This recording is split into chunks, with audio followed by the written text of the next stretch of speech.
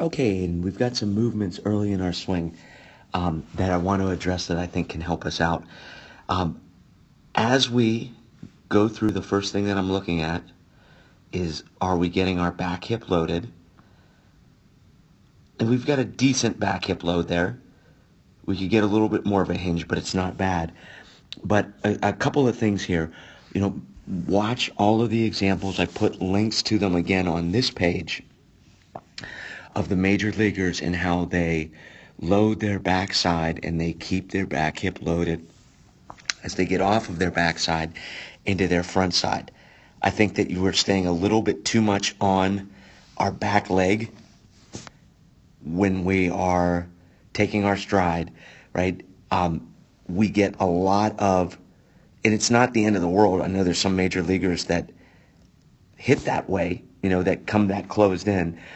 But what concerns me, and you can watch the way the major leaguer stride is, as you just look at toe touch there, you can see that that's not the most balanced of positions, and that you're starting to get your weight coming forward there a little bit. You can also see how you're a little bit uneven. I know that should be pointing up here. And it's because as we are taking our stride, as you watch your hands, as your foot's coming down, see how you're starting to come forward before you're even in the ground? You're initiating your movement forward with your top half. So see how your arms are coming ahead of your lower half turn? And as a result, we get a real sweepy, around type of action. And when we're at impact, which is there, we don't get the line that should be running. You can see how your shoulders are back here just a little bit. That should all be in a straight line because we're just getting some arms first. And you can see as you just watch your batting gloves, right, how disconnected you become. Your hands are behind your back shoulder. So you can watch that sample that I put up of Matt Delvo and see how his hands stay in front of his back shoulder, right? But you can see as we get arms first, what a long path that is to get to the ball.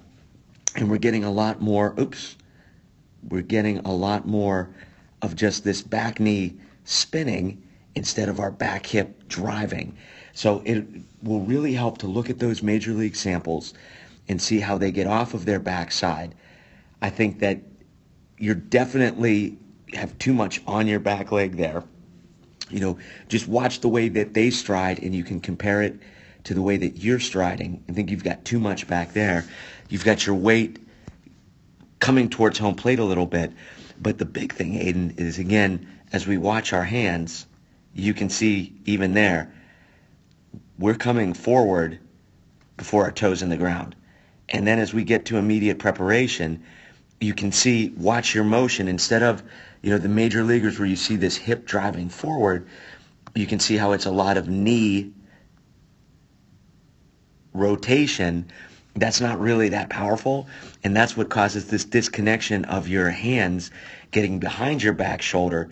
Instead of like with the Matt Delvo sample, how those hands stay right up against that back shoulder as they ride out to the ball.